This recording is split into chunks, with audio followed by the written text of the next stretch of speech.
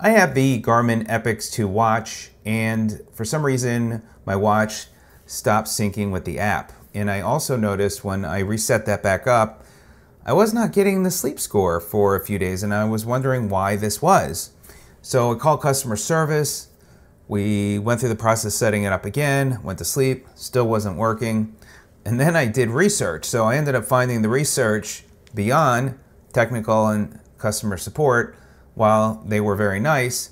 So if you are not getting sleep score on your updates, like today, I got my sleep score again. Let me show you what you need to do. So you're gonna need to go back to the home screen.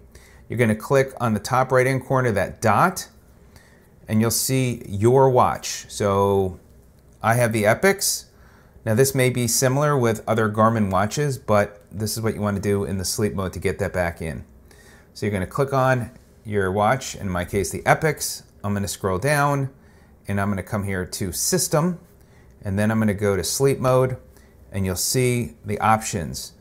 I had Battery Saver on, and when you have that on during the sleep, it's not going to track your sleep.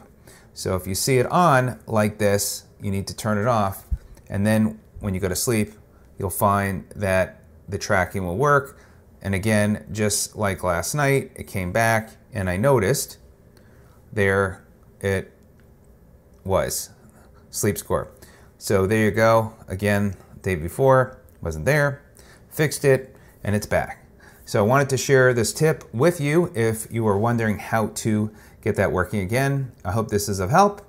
And if you have any other questions, let me know. I hope you have a great day.